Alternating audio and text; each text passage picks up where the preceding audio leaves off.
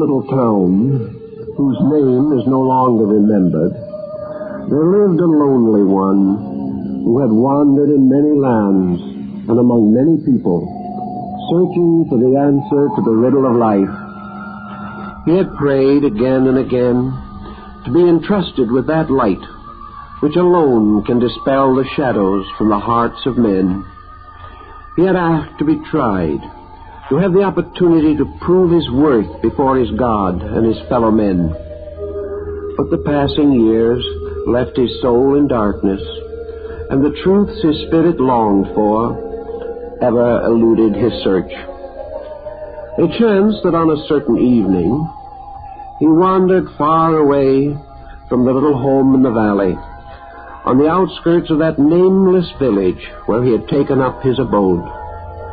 Above that valley, hidden among the hills, mighty mountains raised their heads to touch the deep blue of the sky. Looking up, he was amazed to see a little star of light shining out clearly from the highest point of the snow-capped ridge.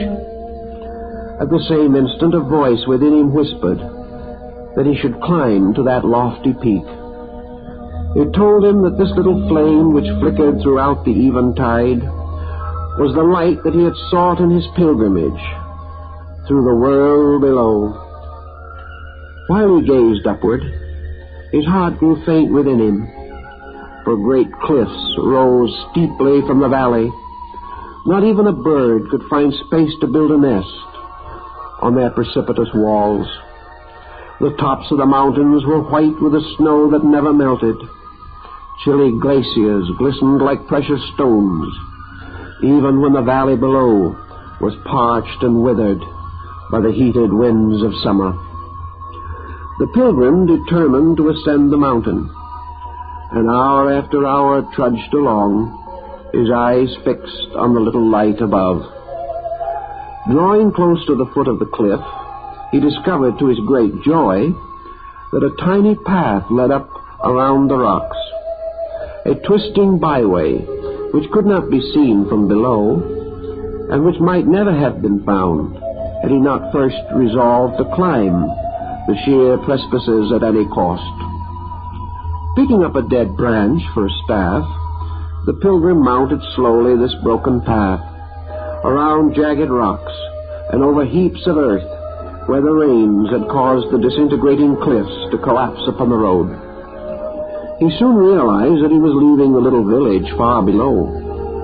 The distant lights of the hamlet gleamed brightly in the darkness, while the purple shadows concealed in their misty depths the world that he had known.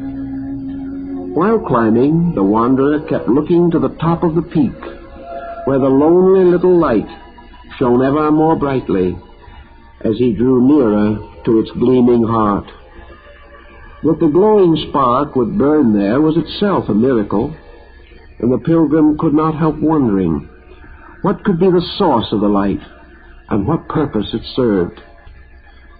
Surely, he reasoned, that is not a fire, nor can it shine from the window of a house, for no one can live on the top of this mountain with nothing but ice and snow and the chilly blasts of eternal winter. It's too lonely, too cold, too desolate. Yet the beam is there. He rubbed his eyes. Can this be some trick of the imagination, he asked himself, looking again. Still the light shone. Day came and went. The second night found the pilgrim on a little plateau where he rested at the edge of the snow line, contemplating the mountains which stood like hoary patriarchs, raising their heads in adoration to their Maker. Some rose far higher than others, and he counted 6 of these great peaks beside the one on the slope of which he stood. Amazement filled his heart, for on the very top of each flickered a solitary flame. Many times in the years that had passed, the wanderer, as a youth, had climbed among these cliffs and scaled these mountains, but never before had he seen those lights which gleamed like jewels in the diadems of kings. Filled with desire to solve the mystery, The wayfarer climbed the narrow path with renewed vigor, creeping along shelves of rock where one misstep would have meant destruction. Cliffs towered above him, and deep canyons yawned below. As he mounted higher, the air grew chilly, and he could see snow among the crevices about him. The cold blast from the glaciers caused him to shiver and draw his garments more closely about him. The light he sought grew ever brighter, and now each footstep brought nearer the gleaming star that he had wandered so far to find. The pilgrim soon began to distinguish a solitary figure standing on the very crest of the highest glacier, holding aloft a lighted lamp. Coming closer, he saw the form was that of an old man, robed from head to foot in flowing garments, which the wind, sweeping among the cliffs, blew out in trails of white. His sandaled feet were in the snow, and his head was bent forward as he leaned upon an ancient staff cut from some mystic tree, mayhap even from the tree of life itself. The traveler could see that the old man was weary, for he swayed and seemed about to fall, but the arm holding the light never wavered. In the lamp of old and tarnished brass burned a mysterious flame, and from that flickering light thousands of little rays like winged creatures streamed forth to disappear in the darkness of the great unknown. As the pilgrim watched, he realized that these rays, in an endless processional, swept round the world.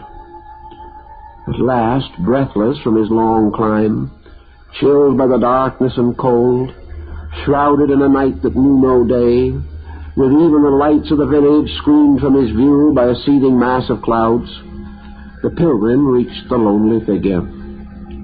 Seeing the traveler approaching, the aged man raised his noble head, crowned with silver, and his great kindly eyes, second only in their brilliance to the light he carried, were turned upon the pilgrim. "My son," he called in a deep, mellow voice, "what seekest thou here amid these mountain peaks in the darkness of such a night as this?" The wanderer answered, "I saw the light you held while I was down in the valley, and have come to ascertain what it was." The old man, gazing lovingly at his little lamp, replied, "The light thou seest is the light that lighteth every man that cometh into the world. The light I carry is the life of men. In me thou seest one of those who hath dedicated his soul to the light. I am one of the silent watchers, who through the darkness of ignorance and the night of men hold aloft this beacon, which showeth that God still keepeth his trust with his children. There are but 7 sparks which light the whole world. Under many names men worship them, and under many forms he honoreth them. But know this, they are but lights held in the hands of the compassionate ones. Thou seest them gleaming through the darkness on yonder mountain peaks." "What mountains are these that surround us?" asked the pilgrim, "and why stand you here alone?" "These are the lofty mountains, the high places of the world, which are always concealed from the world below by clouds and mists," answered the old man. "We are the sleepless watchers of the destiny of worlds. We stand on these lofty mountains that all the world may have these sparks of life. My torch was lighted on the altar of Cosmos and has never gone out. I have stood here since the dawn of time, since these mountains rose from the darkness of chaos, faithful to these children of men, whose eyes have discerned the mountain peaks from whence cometh their light." Are you not lonely here amid the ice and snow? Yea, verily, answered the old man, a strange, sad look in his eyes. We are ever alone. We are the 7 watchers through the nights of human ignorance. The compassionate sons of humanity are our lords and masters. Here through the ages we stand. We are the lonely ones, and these mountain tops are our homes. But surely, Father, others will come to relieve your vigil that you may rest, and they will hold aloft your lamp. Alas, my son, for ages we have waited, but none will hold our lights. But surely some come to help you. Some climb these mountains. Yes, replied the keeper of the lamp. The path has been worn smooth by many feet. But when those who come here felt the cold chill of the night on the mountain top, heard the sighs of the wind chilled by the breath of glaciers, they stayed but a little while. Then they drew the folds of their garments about them and returned again to the valley below. It is too cold, too lonely, too silent. There is no glory in carrying this light, no honor in the sight of men, no reward but the endless vigil. Few indeed will even try to keep alight this solitary flame. The pilgrim thought for a few moments, his heart too full for words. At last he turned to the old man, saying, Father, let me hold your lamp. Let me keep aloft your beacon light, that those upon the other mountains shall know that you have been true to your trust. The lonely one raised his head, and his great eyes gazed long and searchingly at the pilgrim. Then he pointed upward to the skies, where far above the mountain tops the orbs of heaven shone down in silent glory, and the great procession of the stars marched on through the night in perpetual pageantry. The old sentinel spoke, his voice thrilling with an eloquence divine. Yonder, my son, thou seest the lamps that light the heavens. Each distant spark that shines forth signifies the pact between the Creator and His creation, that it has not been broken. When I have found someone to carry my light, to stand in my place faithful and true, I will journey to the stars. From the corners of the heavens, from the mystic arches of creation, voices call. The fires upon unnumbered altars must be kept burning through the darkness of creation's sleep. When one of earth is found to bear this flame, then indeed do the children of the heavens rejoice, and the one who is freed goeth forth to hold a greater light. The pilgrim bowed his head in thought, and at last, walking over to the lonely figure, humbly said, Father, I will carry the light. My hand shall hold it aloft, for you are old and I am young. Give me the lamp. I swear that I will serve it and feed it with all the love and compassion of my soul. The face of the aged man lit up for a moment, and he gave the lamp to the pilgrim. My blessings are with you, my son, for while thy spirit is willing, beware lest the flesh be weak. For ages, no one but myself has held the light. Since first these mountains came, I alone have supported it, watched it, protected it. For if its flickering gleams die out, with them fails the light in the souls of men. We have never broken faith with man, nor with one another. And through the dim ages that have passed, when even our names were used to curse our brother, we silent 7 have loved those who have betrayed us, served those who have denied us, and illumined those who have ridiculed us.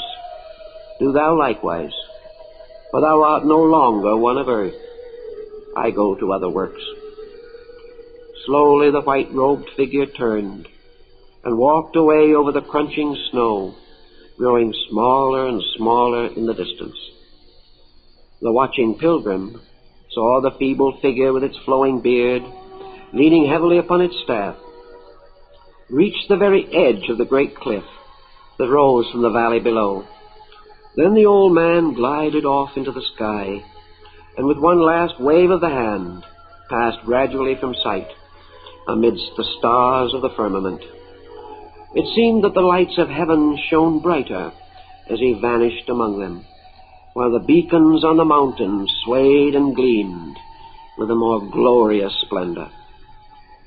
The pilgrim, filled with the radiance of his ideal, stood holding the lamp, his heart filled with purest sentiments and noblest purposes.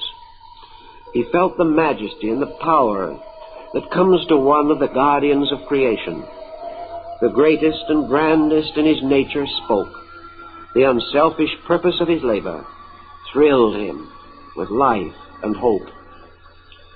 So he stood, the winds and the snows beating against him, great rumblings and roarings as of avalanches shooting down the mountainside, the crackling of glaciers and the howl of wolves broke the silence of his vigil.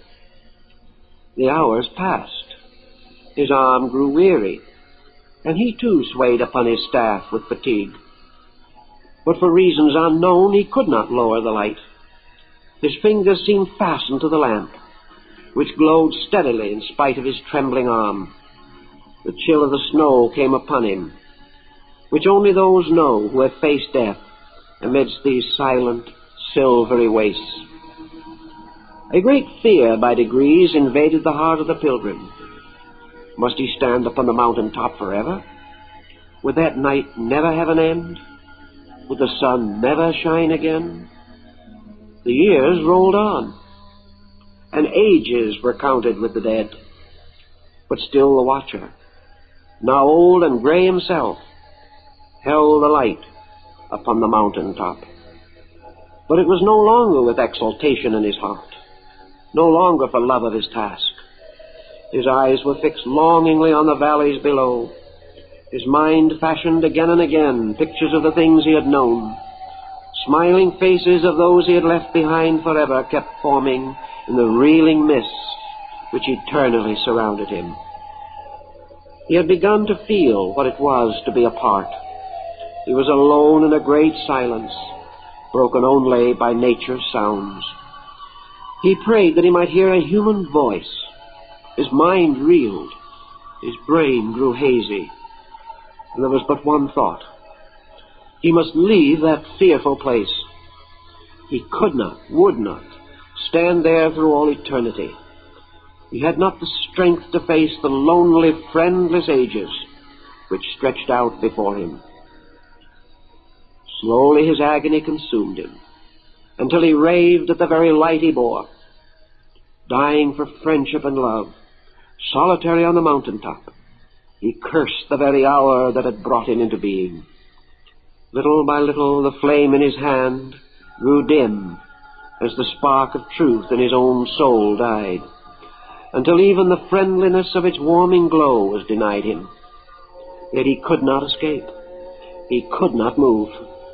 He must remain with his self-appointed task. He prayed unto God for mercy. He begged that the powers of darkness release him. But still he stood there alone in the fields of snow, bearing aloft the light which grew feebler every day. At last the great despair seized him, the despair that many have felt, the helplessness, the hopelessness without end. He pitied the lonely watcher whose place he had taken. He was conscious of the gray beard on his own cheek. He thought of the years of life which he felt were wasted. Then his eyes turned to the other mountains, on whose peaks the light still gleamed, and in spite of his great anguish, his heart went out to them. Suddenly, after what seemed an eternity, his soul was filled with joy, and his life welled up again. For returning through the sky, he saw the white-robed form of the silent watcher. Like a drifting shadow of night, the aged figure walked across the arch of heaven and finally placed his sandaled foot upon the crunching snow of the mountain, and staff in hand reached the side of the lonely one. My son, through Cosmos has come the call. Thou art not strong enough to carry the burden that thou wouldst. Too soon thou camest up the mountain, but it is still within thy power to choose. Wilt thou keep the light? Wilt thou be true to it through the ages? Oh, Father, I cannot. It is so lonely, nothing to think of, no one to talk to. If I stay longer, I shall go mad. Already my eyes have seen things not of earth, strange creatures, visions of delirium. The solitude, the silence, the darkness speaks to me with 1,000 tortured tongues. Oh God, I cannot stay. Father, take the light, lest it go out. The old man grasped the lamp, and as his fingers closed over its handle, the dying spark gleamed forth with renewed life, while the rays streamed out again to every corner of the world. The broken-hearted one, relieved of his burden, fell disconsolate at the feet of the aged philosopher. A moment later he rose with one idea in his mind, to escape from that terrible place. With his face between his hands, half crazed with terror and despair, he rushed headlong down the mountain. He even feared to turn back and look at the light, but at last he found courage to do so, and the tears came to his eyes as he saw the lonely figure of the silent watcher, his long gray beard still lying upon his chest, his head bowed upon his staff, his right hand holding aloft the light of the world. Oh, Father, he sobbed, I would that I could stay. Now I know what you have suffered. I know what the lonely ones have endured. I know the price that must be paid by the saviors of the world. But I cannot stay. I am not ready. I have not the understanding which would fill the emptiness of my solitude. Turning, he dashed, half running, half falling, heedless of cliff and gully, down into the mist that hid the world below. It seemed days before he reached the village he had left, but when he did so a cry burst from his lips. Happy faces no longer thronged the street. Laughing voices no longer rang. The hamlet was deserted. Only a heap of ruin remained. So he wandered forth over hill and plain, searching for those he had loved. But during the ages he had stood upon the mountain peak, all whom he had known had passed away. The things that to him had once been dear were now but shams and follies. Although he had returned to the world, he was not of the world, for his soul was still on the mountain top, holding the light. For years he searched, but he could neither find the happiness he sought, nor the mountain that touched the sky. He could not find the 7 lights that gleamed from their ragged cliffs, though now he played for them as fervently as once he had begged to be freed from their service. At last, upon a dusty roadway, which for many years he had been traveling, the lonely pilgrim sank to rise no more. Broken in mind and body, aged with sorrow and suffering, the soul within at last waited liberation. A fellow wanderer on the great path found him there, the last spark of light still gleaming faintly in the dying form. "Brother," whispered the pilgrim, his eyes a far-away look in them as he gazed into the darkness of the night, "can you see above you 7 lights shining in the sky on the crests of the eternal mountains?" The wayfarer turned and looked. "No, I can see nothing," he answered, holding the dying form in his arms. "I can," whispered the feeble voice. The expiring man held out his arms to the sky, and half rising, his face illuminated with divine glory, he cried out, "Father, Father, I come back to carry the light. Go again to the stars that call you, with their beckoning lanterns in the sky. Tell them you need never return. For this time I shall not fail. The form sank back, while somewhere on the crests of the mountains, a spirit that at last had climbed the height took again the light to hold it forever, its rays bright with the glory of his own unfolded soul.